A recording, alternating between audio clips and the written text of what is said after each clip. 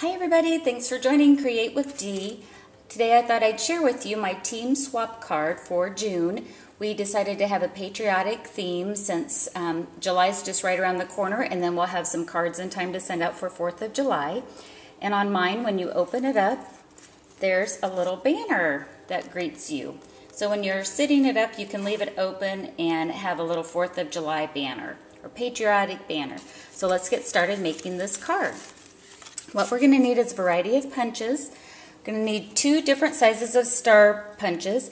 These are retired Stampin' Up! Punches. Every now and then the star punch shows up on the clearance rack, so grab them when you see them.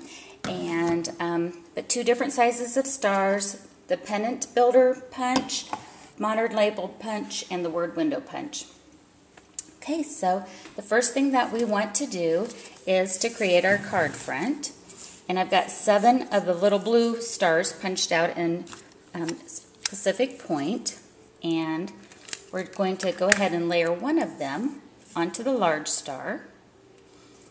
And then that one is going to go, I'm using my snail adhesive, and that one's going to go right in the center of the card. Okay, and then for each of my other little 7 stars, I'm going to space them out evenly around the card. I'll be back when I have that done. Next, I'm going to run the front of the card through the embossing folder, the stripes embossing folder. And again, I just want to do the front of it only.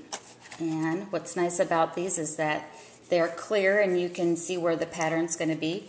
So I'll run this through the Big Shot to get the stripe effect. So with the pendant builder punch, what I did is I punched out 1 set of the pennants in both Pacific Point Real Red and Whisper White, and then I'm alternating the colors of the banners. So I've already done 2 of the layers. Now I'll just do the 3rd layer. So I've got the blue on top of the red. Okay, so that's going to make our banners that you see up here. So we can get them in the order that I have it on that. Next, I'm going to take my paper piercer and my matte pack, and I'll just do one here, and I'm going to poke holes up in the corner of all 3 banners, and that's what our string's going to go through.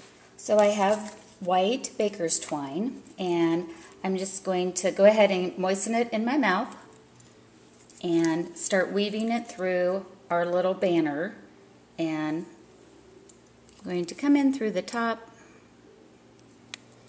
and then up through the back side and keep weaving with all 3 of them. So again, this one's going up through it and then back through the top so that the string will be on the back of each of the banners. Here's what the little banner looks like when it's all done. And again, these are just loose on here, so you can adjust them if you want, and that's how the back looks. Again, I come through the top, under the bottom, and back up to each of the corners when I thread them. So now it's just a matter of, well, I guess first, getting ahead of myself just a little bit. What I did next is I took the little star image from Itty Bitty Bits, and I punched in the complementary colors of Pacific Point. We're in Real Red, and this is with the craft ink of Whisper White, and got 3 little images. And I punched out the circles with the circle from the Bitty Punch Pack. Okay, so now what I want to do is adhere each of these on here, and I took my good old, where are they? Here we go. I've got my dimensionals, and a half a dimensional will work well with the star, the small star. And so go ahead and put that one on. Okay, and then on the other ones, I can take just a little bit from these sides here.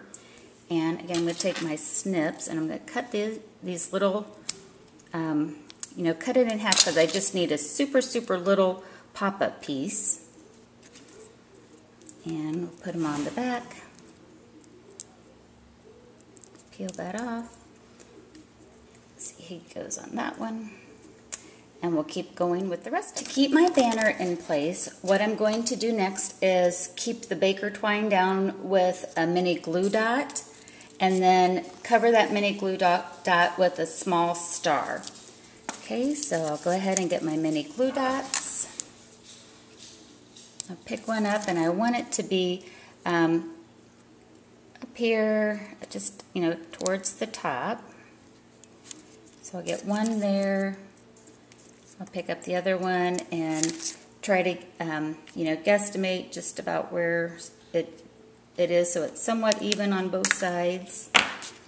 And then I'm going to take my banner here, and I'm going to line up the blue, or the center one here, and however much you want it to loop down is how tight you can make it. But that looks good. I'll get my snips here and cut off those extra strings on the other side of the mini glue dot. Take my two small stars, and again I'm going to pick up some more glue dots. That little pitter patter of feet is my Bijan Fluffs. She's coming to see what we're doing here in our crafting room. Hi, Fluffs. Okay, so again I'm just using the paper piercer, put the glue dot on the back of the star, and then covering up that glue dot, and then we can come back and trim off that little tail that's there. Now our little banner's there. I went ahead and stamped just for you. That's from the Teeny Tiny Wishes, and I punched it out in the word window and layered it onto a modern label in Pacific Point. And there's our little 4th of July card. And what I did on mine then is I went ahead and used a little dazzling details and put a little sparkle, since it is the 4th of July, and I put a little bling on a couple of the different elements in here. So again, when you open it up, that there's a little sparkle, so we'll just come through with some dazzling details and be all set.